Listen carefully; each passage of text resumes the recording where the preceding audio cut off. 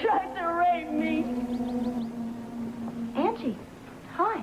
I've been looking for you. Well, I decided to come outside and get some sun and wait for my parents. Well, I'm so glad I found you before you got away. So I could tell you what I think of you. You are the most vicious, conniving person I've ever known in my life. You don't care about other people at all. You don't even care if you ruin their whole lives. And you have flipped out. What are you talking about? Oh, you know what I'm talking about. I am talking about your accusing Jesse of attempted rape. Liza, how could you do that? He attacked me, Angie. I had to tell people. You liar. Don't insult my intelligence. Now, you are lying about the whole thing. Listen, now, you weren't there, and he would never do anything like that. I didn't have to be there. Now, Jesse might have slapped you because you deserved it.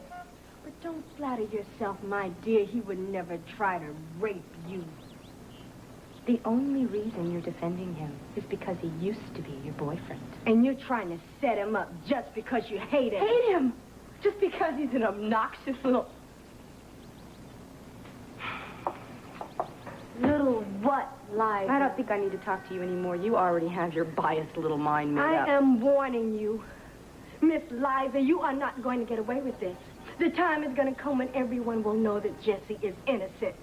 Oh, if he is, then why did he run away? Angie? I don't know. But I know that he was very special to me. He was the most special guy that I have ever known in my life, and thanks to you, I may never see him again. If that's so, then you ought to thank me, Angie. You're right, Jesse. She's a witch.